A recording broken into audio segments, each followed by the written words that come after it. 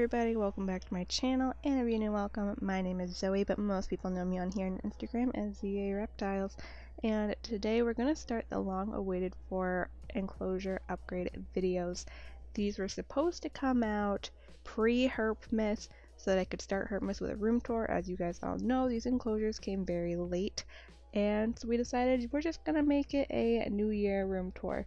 So once these 3 enclosure upgrade videos are out, you guys will be finally getting a room tour. So we're starting with Calypso. For those of you that are new, Calypso is my Colombian rainbow boa. Here's a picture of her the day that I got her. I got her for myself for my birthday, July 2019. So we've been together a little while now. And here's our first picture together after she was cleared from quarantine. So love her to death. I love rainbow boas, and I just really love Colombians because they're so underrated. They're just so beautiful, but so underrated and not popular enough. So I love Calypso to death. So in this video, we're going to be putting together her new 4x2x18 enclosure. She's popped around a couple different, tub enclosures. When I started, I had her in a tub enclosure, and then early 2020, I upgraded her to a front opening bin enclosure. You guys love those enclosures. They're very nifty, very fun. But now she's in a 4-foot long by 2-foot deep enclosure. I'm so excited that she can finally just really stretch out and explore, and she's got UVB and she's got halogens for heat, so overhead heating, very natural. I'm very excited to show this to you guys. So without further ado, let's jump into it. But first, side note, this video is going to be all over the place because I'm trying to get these done for Christmas, so I didn't really sit and just record everything and talk you through everything. I took video clips here and there that I just threw together, so I'll be doing voiceovers during some of it to again explain what's going on. So this is her background. It's a rock background from Custom Reptile Habitats. I love getting backgrounds from them. It's just a super easy way to have a natural looking background. They're very easy to install, so I love them. I have a affiliate link in the description below, so if you guys would like to check them out. I do make a small commission when you purchase through that link. But anyway, I did buy this background with my own money, fully purchased. They didn't send it to me, but I love it. But you can see I'm struggling a little bit. I gave them the dimensions of the enclosures without having the enclosures, so we did have to trim it down in order to get it to fit.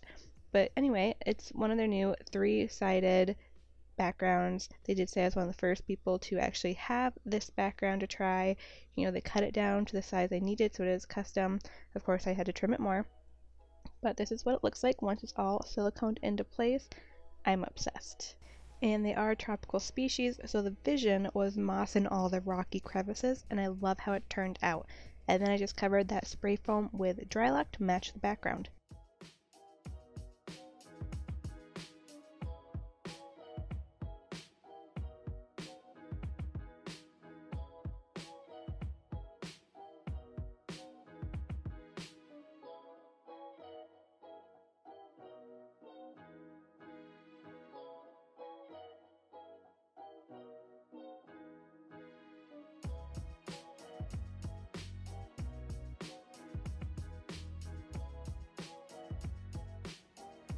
You guys, I just installed the bulb guards, which means the snakes finally get to go in today.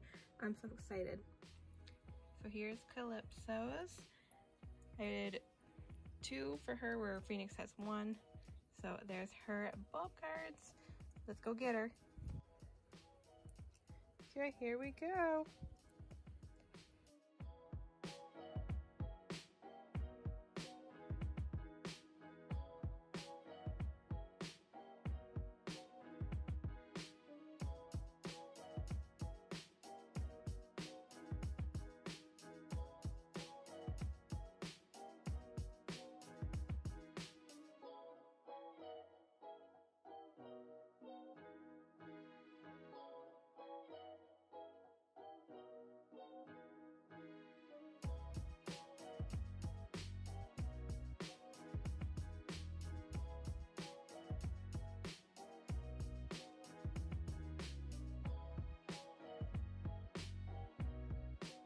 Alright, so here's a little overview now that the enclosure is all done.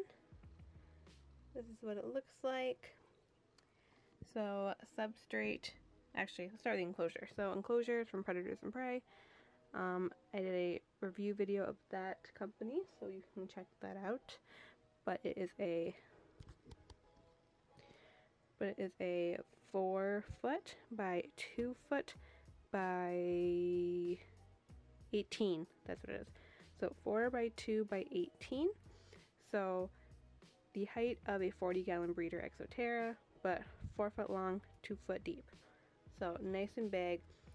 She can pretty much stretch out along the whole thing, which is what I want for my sticks. I want them to be able to stretch out, no problem. So you can kind of see her right here. She's buried. But substrate is Reptile chip, a bag of topsoil, moss, and leaf litter, and a little bit of play sand. We've got some live plants. I don't know plant names very well. I can tell you that's a pothos. That little half-dead one back there is a Dracaena, or Dracaena, however you want to say it. I say Dracaena. It was in her old enclosure and got trampled. So we're seeing if it comes back to life. But in the meantime, I put this one in front of it because it's a little more lively, looks a little better. We've got a hide back here. Looks like tree stump, so I really like it. Like I said, pothos, another Dracaena there in the back. See if you guys can see that. There it is. This ginormous water dish is actually a planter from TJ Maxx. I thought it was cool because it's like that gray stone, so it matches her background really well. Her background is from Custom Reptile Habitats. I love, love, love Custom Reptile Habitats. You can take a peek in there. You can see that nice stonework. And then because it's a tropical snake or tropical enclosure, I silicone this green moss along some of the cracks and in the crevices to kind of create a natural jungly look. So I love how it came out. And then I siliconed this branch in the back over here, or spray foamed it, I guess. So you can kind of see up here. I spray foamed it, coated it in dry lock to match the background as a way to hold up her little globe over here. So actually I have to move the stick back. That's not where it's supposed to go. This little globe thing back here is like my favorite thing in the entire world. This is just another fun little hide for her, but it's got holes all on the sides. So it's like a fun little enrichment toy, but it still looks natural, so I really love it. So that's propped up on this stick over here so that it's actually above the ground, kind of like in the air a little bit. So you can see it's touching the ceiling. We've got another little cave hide over here that she actually likes to hide under instead of inside. We've got another plant here, her vines. I did put a fogging thingy just from Amazon in her water dish. So you can see it's just this little tiny machine. And you put it back in, it creates all that mist. So super cool. And she does have isopods and springtails in here as well to make it more of a bioactive setup. So the isopods, I believe, let's see, there's Giant Canyon and some Dairy Cow. They're in her old enclosure. They did really well in there, so I sat there and picked them all out and put them in here.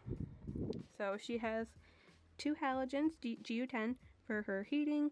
I'm switching all my animals over to halogen because it's the best form of heating you can give your reptile.